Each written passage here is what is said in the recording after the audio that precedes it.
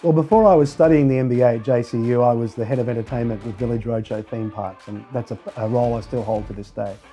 When I began looking at where to study, I guess the inspiration came from my general manager at Village Roadshow Theme Parks. She was just at the back end of completing her MBA with JCU. Studying the MBA was great for me in the current role because it sharpened my broader knowledge, and it put me in a position that I was hoping for, to be able to be better equipped as a critical thinker.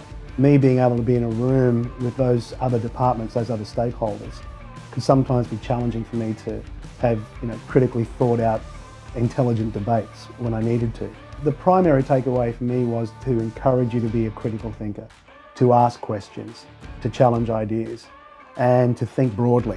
And as a creator, coming from a creative background, for me there was this challenge now to say, that's all very well, but let's open up this other part of your thinking and get you to ask bigger questions and go deeper into analysing the why behind the what. And I remember being told at the very beginning, we're going to be a cohort that asks questions of each other. It wasn't so much about let's sit back and passively take detail in and then regurgitate that detail back. It was about let's take that detail, put it on a table, and now as a room full of critical thinkers, let's debate. Let's analyse, let's challenge thought.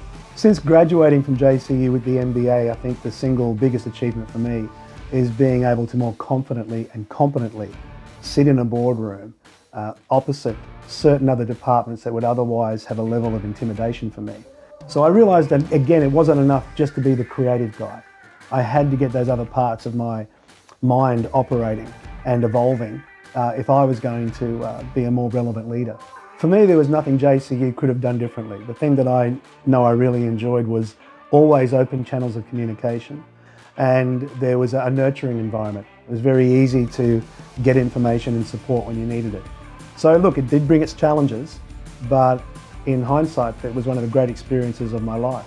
I would say, be prepared to open your mind to new ways of seeing the things you know, and then be prepared to expand your thinking about how you contribute to the industry that you're in.